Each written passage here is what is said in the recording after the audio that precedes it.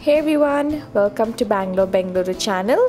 Today's video is going to be do-it-yourself, which is also known as a DIY, and I'm going to show you how I created this necklace hanger. Items needed: thermocol, some kind of measuring tape. I'm using a cloth measuring tape, a cutter, and you'll need thumbtacks, some kind of marker.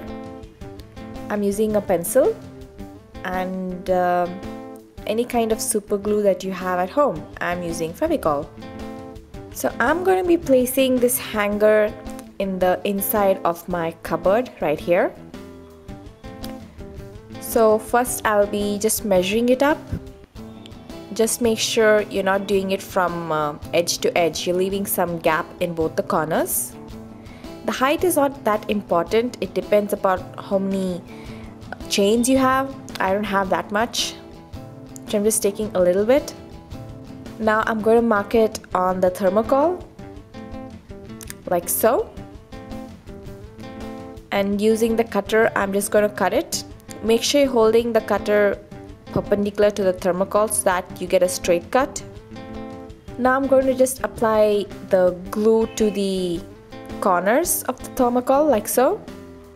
I'm just going to check where it's going to be placed, and then I just stick it onto the inner side of the door.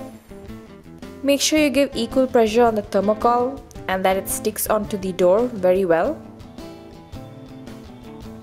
Give it a couple of hours to dry. I gave it like 3 to 4 hours to dry, and every hour I just kept on pressing thermocol onto the door. Then I placed a few chains onto the thermocol and let it stay overnight just to make sure that it does not fall. The best part about having this is that you can actually adjust the distance, that is the gap between one chain and the other chain, because some chains are really chunky and some are really thin. And I've seen when you get these ready-made ones, the distance is the same, you cannot adjust it, and they just get clumped up together.